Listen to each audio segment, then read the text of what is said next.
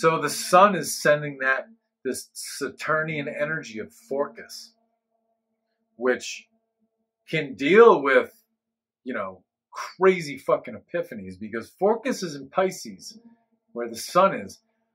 Pisces is it's like all the secrets in the world. It's like the spirit world. It's outer space. It's everything going on behind the scenes. Pisces is like the unseen. It's like Scorpio is the doorway to the unseen, and like Pisces is like the full-blown, off the wall, unseen. So it's like, yeah, and Virgo is the intellect. So it's like the intellect is getting this powerful energy from the darkness of Pisces and being like, look what happened here. Deal with it.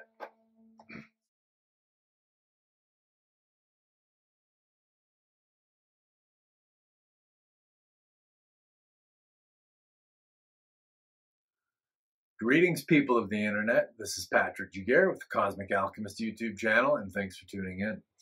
So today I want to talk about the full moon and lunar eclipse on March the 25th, 2024. The maximum is at about 1:30 a.m. I think it's like 1:27 a.m. Eastern Daylight Time, so on the eastern coast of the United States. So yeah, I haven't made a video in a while. I haven't felt compelled. It's like the whole world's stuck in the mud right now. There's not much going on, but I think this will shake things up a little bit. So, full moon and lunar eclipse. So, FYI, I read primarily sidereal astrology. So it's not the mainstream astrology that we're accustomed to hearing about. The mainstream astrology is what we call tropical. So it's a theoretical zodiac. It's disconnected from the visible sky. Sidereal astrology, which is what I primarily do, it's visible sky astrology. You look up, the planets are in those constellations at those degrees. So I like that more. One of the reasons that I like it more is because it deals with the subconscious. It deals with the unconscious. Tropical astrology, the mainstream system, deals more with your conscious experience. Your conscious experience of your life in the world is very important, but it's not the biggest game in town. Only a 10% maximum of our mental activity is conscious. So I like the sidereal zodiac. I like how it's connected to the visible sky. Both zodiacs are perfectly valid. That's just my preference. So if my placement of planets in the signs and degrees sounds wrong, it's very much on purpose, using a different zodiac. So anyway, let's get into this here.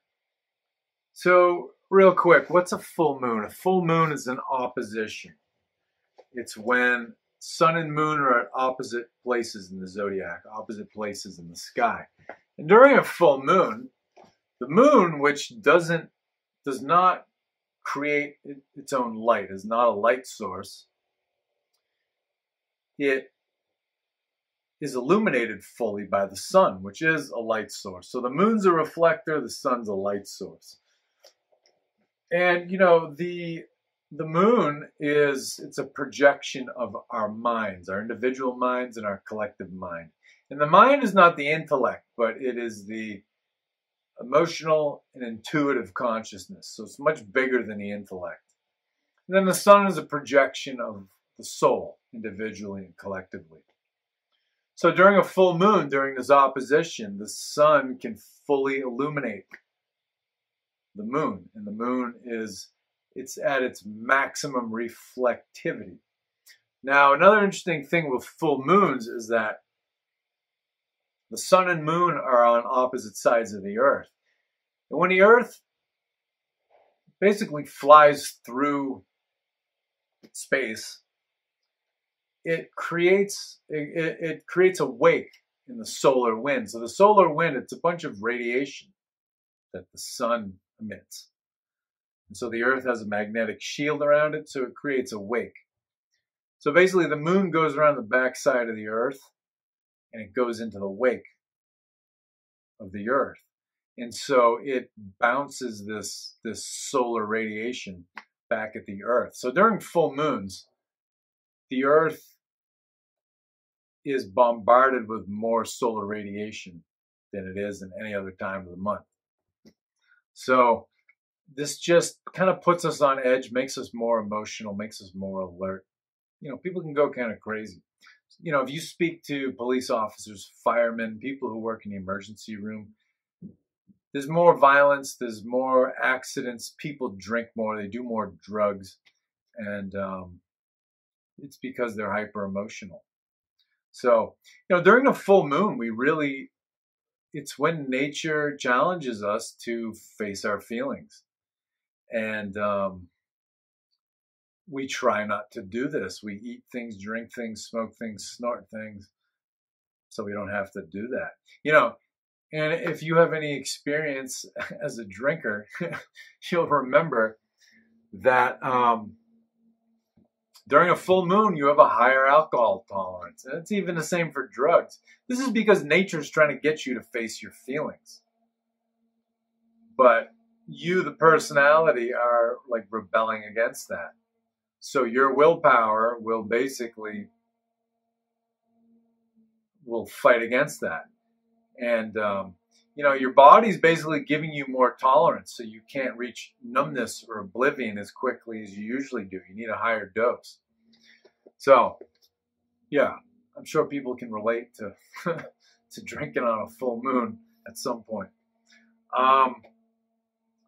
So yeah, that's the deal with that. So then lunar eclipses happen. They coincide with full moons. So a lunar eclipse is when the moon in the sky is brought into shadow. It's darkened. So eclipses they're real aha moments because the light of the sun or the moon is darkened. And, you know, it's like when life is very busy and you're overwhelmed and you have a lot of problems to deal with. You know, what you'll do is sometimes you don't know how you feel. You don't know what you think about something. And you need to take a break so that you can just know how you feel. So eclipses are like that. So we get this light from the sun and the moon, and it's very intense, and then all of a sudden it's darkened, and we suddenly become aware of our emotions in a different way than we usually are. They get more intense. And again, people can go a little crazy. So that's the general idea with that. Now let's look at the placement. So the full moon is at 10 degrees Sidereal Virgo. Virgo is the sign of health, healing, disease, medicines, poisons, the healthcare system, healthcare workers, the public health, bureaucratic institution. It's and then for America, it's the 10th house of government. And Virgo just also deals with like the fights, the things we fight for, the conflicts in our lives. So, and the thankless jobs that have to be done. But, for this, I'm emphasizing, the health, healing, disease, poisons, medicines. So, we've got that going on. Now, this full moon is conjunct a fixed star called Zania or Zania. I'm not sure what the correct one is. Zania is called the hottest star. So when we're talking about heat here, we're talking about passion, we're talking about emotion. It's a star of sexuality, attractiveness. It deals with cheating, adultery, overpowering desire. It can even deal with prostitution. So just in the realm of Virgo, health, healing, disease, poisons, medicines, healthcare, been a lot of prostitution, especially the government prostituting itself to drug companies by making these bogus, illegal, requirements for the prickly pear Jabberwocky needlecraft. So yeah, government, government prostitutes itself on a good day. But over the past 4 years with the Scamdemic, went through the roof. So that'll be interesting. And then two, the lunar mansion that the moon is in, it's a moon-ruled lunar mansion called Sol, S-O-L. So it's the sun god. You know, Sol was the Titan, which was the physical presence of the sun. So Sol, the lunar mansion, the symbol looks like a hand. You know, it's like this circle with these 5 fingers coming off it. So it's like the sun rays. You know, the rays of the sun kind of look like a hand. So it deals with skill and work of the hands. So we're talking like healing, art, craftsmanship, all that kind of stuff. And it's like, how many images, how many thousands of images have we seen in the past 4 years of hands injecting prickly pear into people's bodies? So this could bring this up. Couple possibilities, you know, it's like, it could be sort of Scamdemic 2.0. I don't think a lockdown would work, but as more and more people succumb to side effects of the prickly pear, the needlecraft, then they might say, oh, it's a new wave. It's a new wave of Scamdemic, of Black Plague. Especially as all these illegal immigrants that are being brought into the United States are, you know, being injected. It's like, well, side effects are going to catch up with them too. They're going to pay dearly for that $2,000 a month debit card plus the free housing that they're getting from the federal government. You know, they're going to have to pay. They may get sent into the meat grinder, you know, when whichever war eventually starts, hopefully not here in the United States. They may have to pay dearly for those government benefits. But anyway, so that's a possibility. The other possibility too is something I learned about from the astrologer David Palmer, aka Leo King. And he pointed out that in 1788, there was a doctors' riot. And basically, doctors in New York City were seized and, in some cases, killed by mobs, because what they were doing in New York City, they were going to cemeteries, they were digging up corpses without the permission of the families so that they could dissect them. And some of the family members went absolutely crazy about this, justifiably. So the 1788 and 2024, both years have something very important in common. What they have in common was that the 2 eclipses in both years create an X over Texas.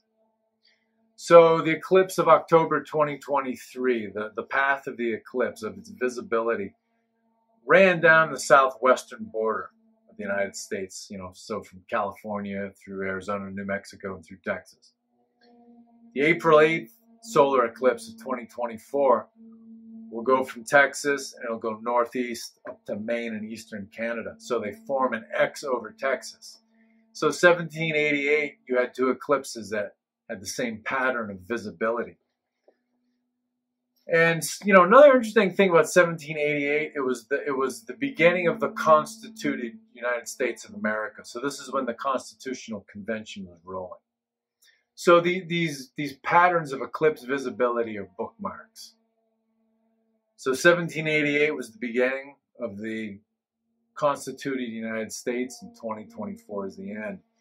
So it doesn't mean we're going to be taken over by China and all this blah, blah, blah, you know, truther paranoid fantasies. It just means the United States of America is going to go on to be something different than what it has been. So, pretty interesting. But I think this full moon lunar eclipse is pointing out our denial around the public health, the healthcare system, the medicines that were dispensed in the last 4 years, you know, this prickly pear, needlecraft, Jabberwocky. So, yeah. You know, that's the thing, too, with eclipses, is it's like, they point out where we've been in denial. And so, you know, this is a K2 eclipse, so it kind of deals with, like, the losses that have happened from, you know, public health and the healthcare system. But it also deals with kind of like moving past the whole thing, too. So, but yeah, eclipses just generally deal with denial. And usually in life, unexpected things happen to us because we were in denial or we were just oblivious. We kept getting warning signs that something was going to happen, but we just weren't paying attention. And all of a sudden, wow, how did that happen? Something happens to us. We had warning signs, but we were not paying attention. So, you know, it's possible something new may come out. There might be another doctor's, you know, there might be doctors' riots around the world where people are like, they find out how dangerous, you know, the Jabberwocky was, and they say, and they might take it out on their doctor and say, why the fuck would you inject me with that? So, we'll see what happens. The other thing, too, the lunar mansion that the sun is in at the time of this full moon lunar eclipse is called Phorcus. Phorcus is the, this was a Titan who was, he was the father of the Gorgons, so Medusa and her sisters. You know, he was a ruler of the depths of the ocean, which means that he's like one of the rulers of our deep unconscious emotions, which, you know, usually make us very uncomfortable and freak us out if we actually have to feel them and face them. You know, and all about this. I'm not just making fun of people.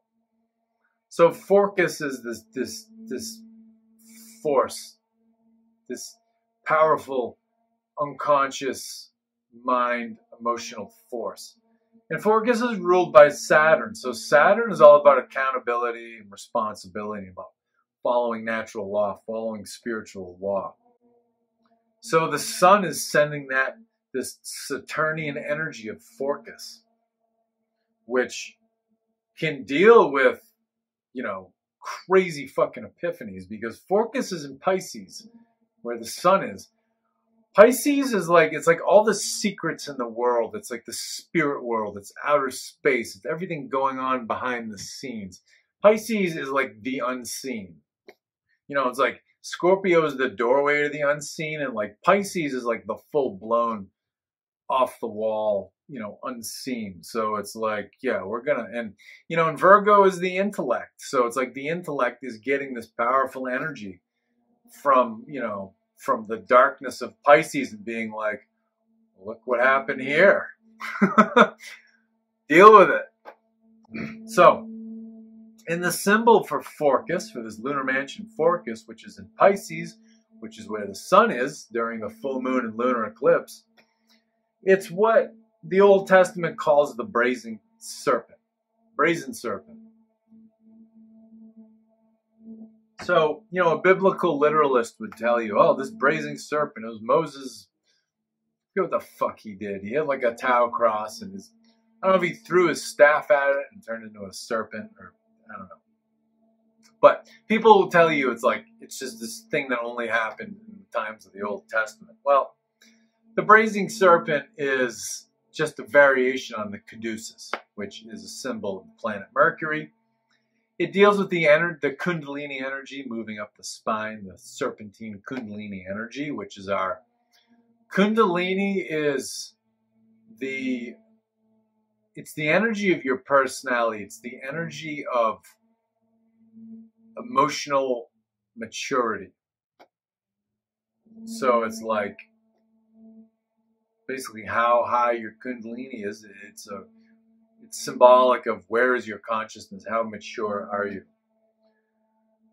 But this caduceus, this brazen serpent, is also a symbol for medical arts, for healing arts, for medical practitioners. So it's like a spotlight on the medical practitioners and the public health institution and the drug companies and the hospitals. So got some pretty powerful stuff here.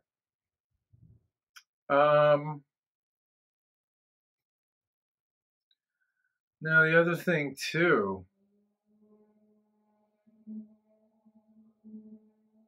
since this is a Saturn, so is this Phorcus where the sun is during this full moon and lunar eclipse. Since the sun is in Phorcus and it's Saturn rule, I want to take a look at Saturn. What's Saturn up to? Saturn is in Aquarius. It's in a home sign. It's extremely strong.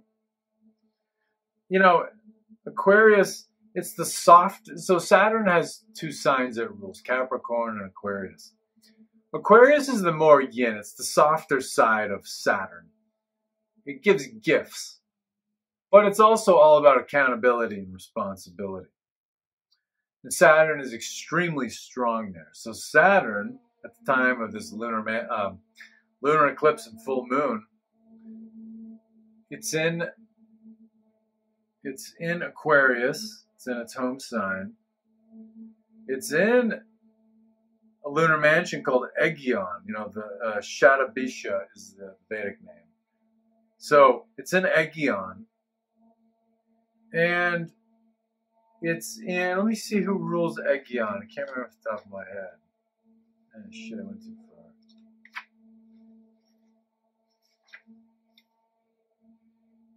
far. Aegion is ruled by, its lord is Rahu.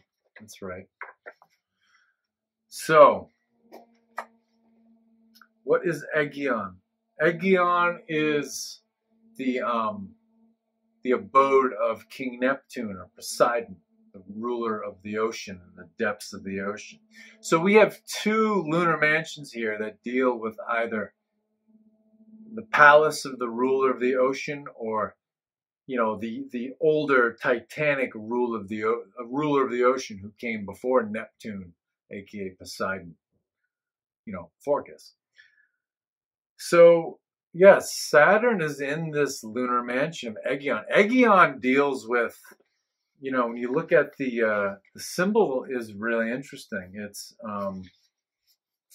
basically like a model of like an atom, and it deals with electromagnetic force. And it also deals with like realizations that come out of the depths of the unconscious emotions. So it deals with facing very uncomfortable unconscious emotions. And, you know, this Aegion, aka Shadabisha, lunar mansion, it's the mansion of the 100 healers. So the healers to the gods. So it strongly deals with healers here. So Saturn, it's like, okay, we're going to have some accountability around what the public health establishment has been up to. Now, within 2 degrees, wait, excuse me, that's later on. So Mars is approaching Saturn, and it won't be until April where they conjunct. But, so at this time, during this full moon lunar eclipse, Saturn is at 18 Aquarius, Mars is at 7 Aquarius. So it's 11 degrees away. They're not conjunct. They're in the same, they're in the same house, like they're roommates, but they're sharing a big house. So they're aware of each other's presence, but they're not strongly influencing each other yet. But they're both within the same lunar mansion. Aegion, aka Shadabisha, the lunar mansion of the 100 healers to the gods. So Mars is going to contribute a little outrage to this realization about what public health has been up to. It's pretty interesting. And on top of that, this Mars, which is in the same lunar mansion as Saturn in Aquarius, it's projecting its 8th aspect onto the full moon, or eclipsed full moon. So, you know, in the 8th aspect, it's just kind of out of control because it's 210 degrees away. It's 30 degrees past the 180 degree opposition point. So when planets are 210 degrees or 150 degrees away from each other, they can't get in sync and they can't communicate clearly. So it creates like frustration and anger and, you know, just like drama. So yeah, maybe a doctor's riot, maybe doctor's riots all around the world. I don't know, but pretty interesting. But yeah, you know, and then the other thing too that I wanted to point out here is Neptune. Now Neptune, so this this Aegeon where Saturn is. This lunar mansion. The Lord is Rahu, but the ruler is the god Neptune. So if we look at the planet Neptune, Neptune is at home in Pisces at 3 degrees Pisces. It's on the cusp between two lunar mansions. It's between Chimera and Phorcus, who we spoke about. So Phorcus is, it's like these deep, it's like deep intuition and these deep realizations. And then Chimera can be a little bit of a busybody because it wants to make a difference in the world. And it can deal with people like sacrificing themselves, to be like altruistic, basically. So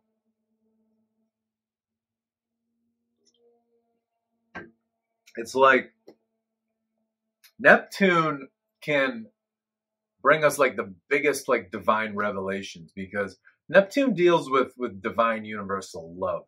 It's higher octave of Venus.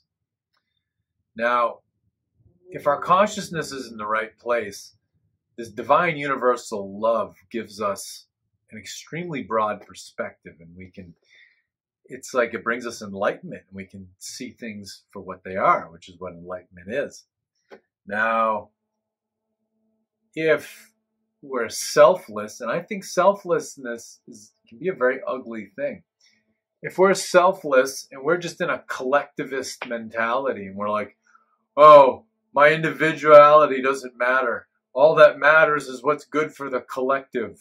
The needs of the many are greater than the one, which is what people were saying at the beginning of the Scamdemic, all of these like new agey spiritual, shaman types. Not all of them, but a lot of them were saying that. And they were like, oh, we need to follow the lockdowns.